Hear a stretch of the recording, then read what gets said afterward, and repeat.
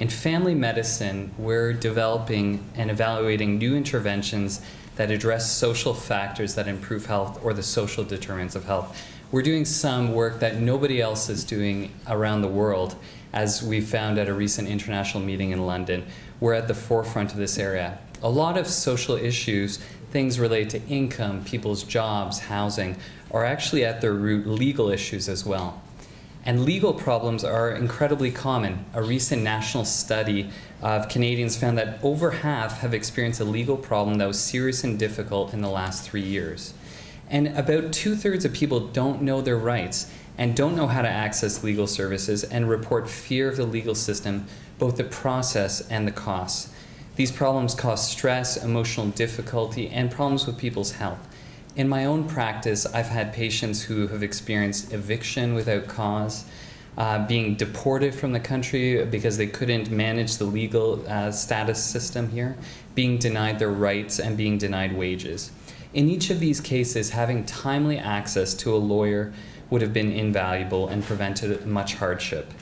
We've been fortunate to receive a grant from Legal Aid Ontario to fund a lawyer on site as an advocate for our patients. This is the very first legal program that's embedded in a family health team in Canada.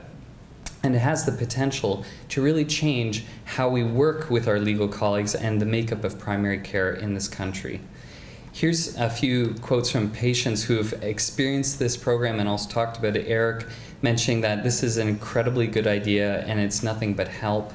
Nigel, who was talking about a housemate of his who was having problems, he said that, because of his mental state, he didn't go to the tenant board. He figured he couldn't get help from them. In the end, he got evicted, and he just didn't have the ability to get a lawyer.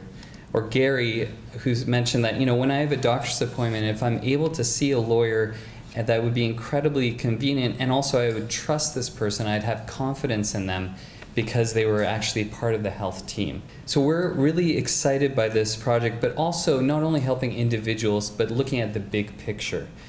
We know that if we can address problems that are happening in communities, when we look across cases, this could be very powerful. In the US, one example of a medical legal partnership found a cluster of cases of children with asthma, and noticed they were all in the same building, and the lawyer stepped up and was able to push the municipality to actually make changes for that landlord, and it's actually led to a reduction in ER visits with kids with asthma. We're excited with this project to use a novel design called a stepped wedge design that takes advantage of how we're going to roll this out across our 6 clinic sites. By bringing lawyers and physicians together, we can have an incredible impact on some of the key factors that determine health. Thank you.